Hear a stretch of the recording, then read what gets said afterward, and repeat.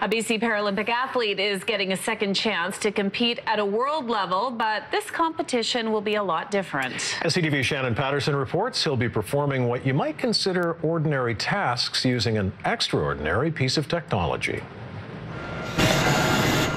Latane is training for his second Olympics. I competed for Canada in the 1992 Paralympic Winter Games. But this one is a little different.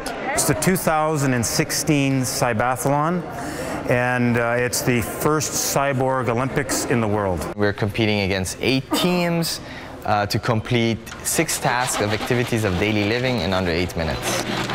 Latane will be wearing this first-of-its-kind bionic hand, created by SFU researchers and a Vancouver prosthetics company that responds to tiny muscle movements in the arm. As they think about doing a certain motion, and as their forearm does that certain motion, the hand actually follows. Latane's team came second to Austria in a trial run last summer. We only had the arm for 1 week when we went to Zurich for the trial. We completed the course in just over 6 minutes. That's okay, Danny. The team has 6 months to perfect the hand before the Cybathlon in October. I think we have a very good shot to bring the gold to Canada. That would be redemption for Latane, who finished 4th at the Paralympics. You want to win?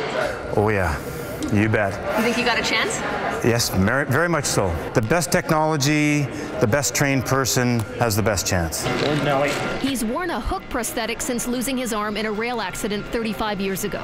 For now, this hand is only for competition, but he's ready to go bionic. The future with this hand and this arm is unlimited. Shannon Patterson, CTV News, Burnaby.